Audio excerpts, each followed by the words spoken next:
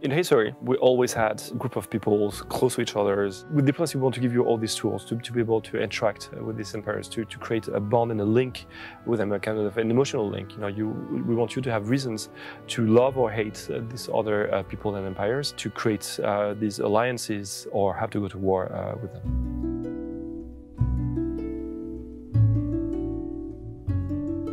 What was really important for diplomacy was the stories that players would tell each other. If you look at, say, the First World War, what happened, it wasn't a direct engagement immediately. There were a lot of people getting roped in, alliances playing off against each other, negotiations. So, in order to be historically authentic, we needed to add a little bit more, more tools in the player's toolbox, things like bribe or propose, threaten, demand. The other thing that was very important for us was to make sure that everything was very, anchored in a physical space. So we're not talking, in general terms all the time. We're talking about this specific territory here. Don't colonize there. That's mine. We want things to feel, nicely immediate. We don't want to have sort of a round-robin vote of everyone deciding what to do. We want you to get feedback interactions, make things feel nicely quick, immediate, impactful.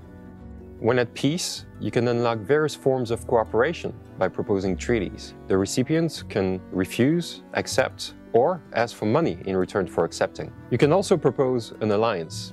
If you are allied, you get the benefits of all the basic treaties, and you get to propose more advanced ones as well. If an ally is at war, however, they can call you to join. Refusing will allow them to break the alliance. Your civilization needs resources in order to build units, to build infrastructures, and to boost its economy. You can acquire these resources either aggressively, by claiming territory and exploiting them yourself, or you can buy them from another civilization.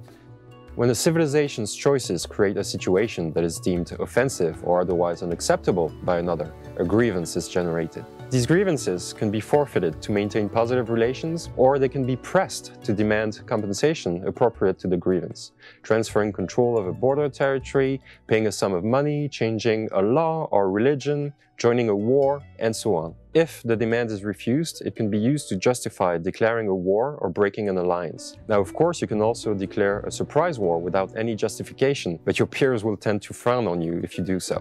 Once two civilizations have declared war, they'll need to think about their population's support for this war, or morale. This is a value that will tend to decrease over time because people get fed up with fighting a conflict.